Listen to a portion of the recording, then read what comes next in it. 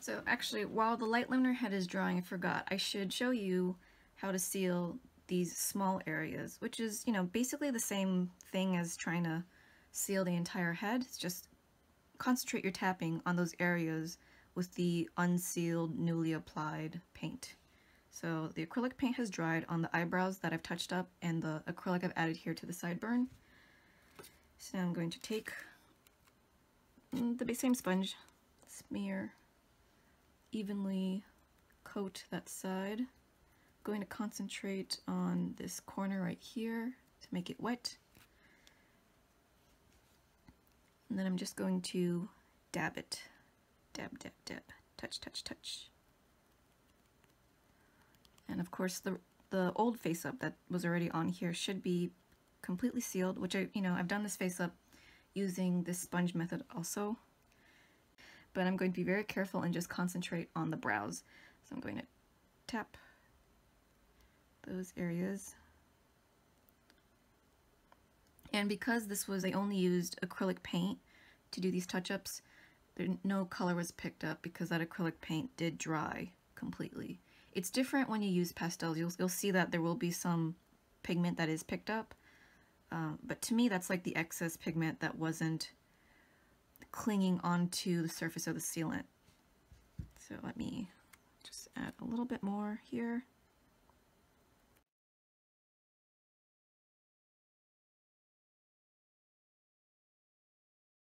To me that's the touch-up. So I really like this method for doing, touch-ups like that. To me it's fast and easy. I don't have to go outside. I don't have to spray the whole head. Before it was a really big hassle and it really made me not look forward to doing face-ups. I'm very happy for this method. So okay, I'm gonna put this head back, and I'm still letting this dry for another 2-3 minutes, so I will be back for that after I've done the blushing. So I'm back. This is just the base layer. I've started putting some idea of where I want the eyebrows to be. I've drawn a little outline of the crease because on this particular head, the crease above the eyelid, or the eyelid of the crease above the eyes is so shallow. I was starting to lose where it was once I was darkening some shadows in there with the blush, so I just placed that with some watercolor pencil. And I just added some color here and there. Now I'm going to seal this. If you do this eye putty method and I would always remove the eye putty every time you put on another layer of sealant. That way some of the sealant gets into the rims around the eyes, because you don't want that to stay exposed without any sealant on. So now I'm just going to take my sponge. I'm actually going to start using a clean side. Double check that it's clean. I'm going to apply some sealant on that. So you will see that there will be some pickup of the pastel pigments. So I like to pinch it a little bit so it gets round like that. And I'm going to concentrate on the areas where the darkest pigments are, so around the eyes and the lips and the eyebrows. I'm going to, remember, dab very lightly. So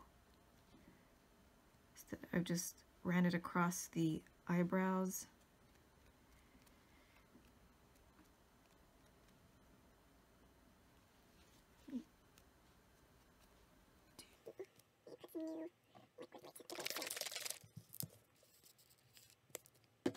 You can also use a sponge, keep calling it sponge.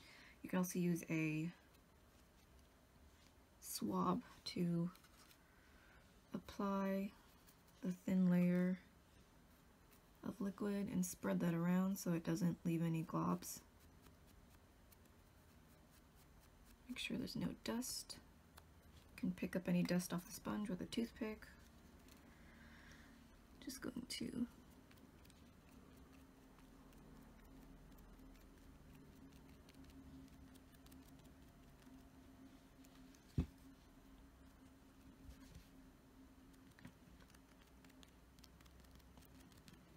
so there is very little pigment coming off when I apply this. That usually there's more. I think because I use this big fluffy brush after I'm done with my pastels. When I apply a new color, I always remove all the excess off, so the pigment that's clinging to the texture of the sealant, it isn't being lifted onto the sponge, which is actually a good thing. I'm going to do another layer of pastels. I'm going to really darken it, maybe use some black, because I want to show you what that looks like when the pigment is being lifted and how much difference that makes to the actual face, which is minimum, really. So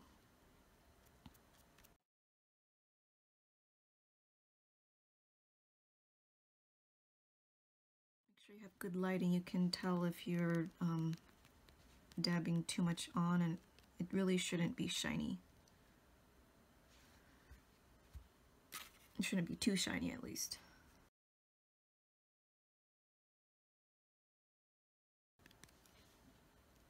So now I'm going to let that dry. Oops, I've got some dust there. You can pick that up.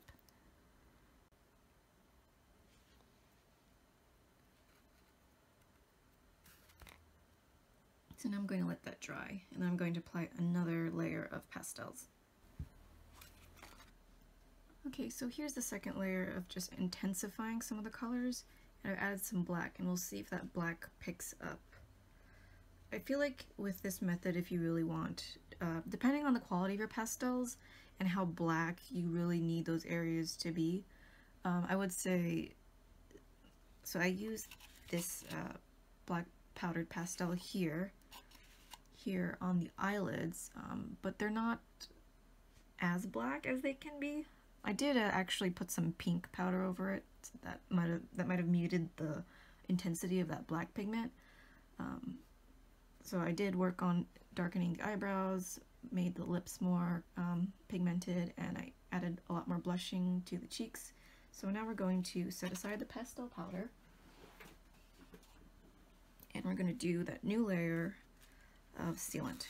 Going to shake the bottle and put in some new sealant into the plastic bowl.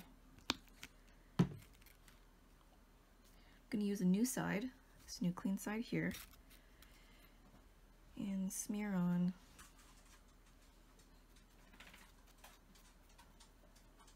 a new layer.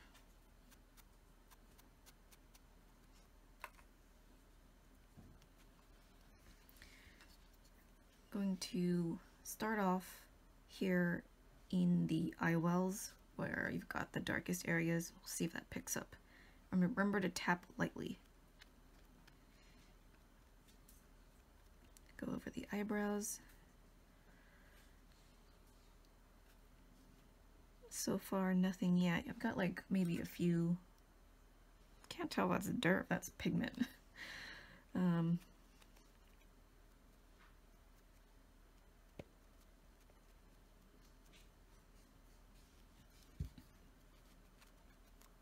Use a new side and double check that again, see if anything picks up. We'll start doing an all over coverage. So I've got this surface here, all damp. Just lightly tap.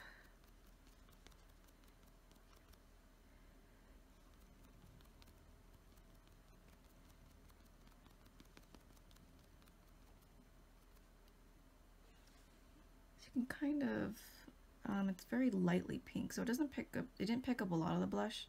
I don't know if you can see that. It's very light remnants of pink coming across, but it isn't smearing anything. So let's put in another layer, and then I can start finally doing more watercolor pencil and some acrylic paint onto this face up.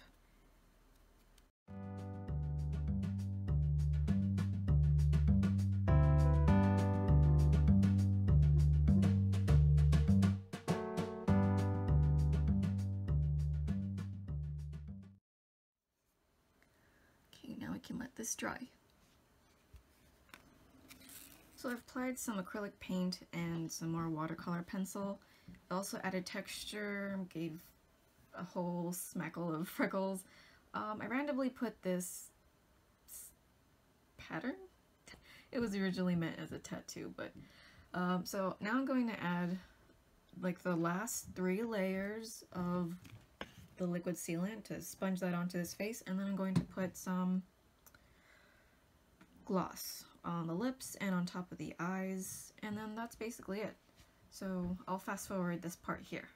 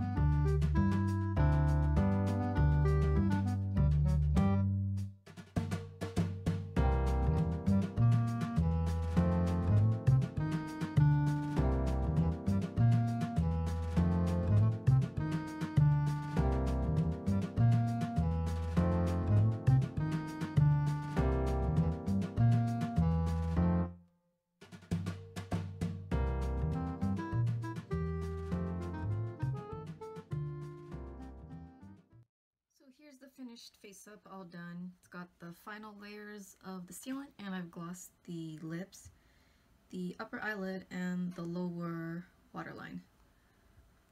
And there you've got it. So that's all sealed together. Nothing's coming off. I've popped some eyes in, and that's basically that sponge sealant technique. A few things to note. I have not tried any other liquid sealants. This Liquitex matte varnish is the only one I've tried so far using this method. I am not sure how this would react if you were trying to layer it on top of another aerosol sealant. For example, if you had a pre-existing face-up, maybe from a company or from another face-up artist, and they used a spray sealant.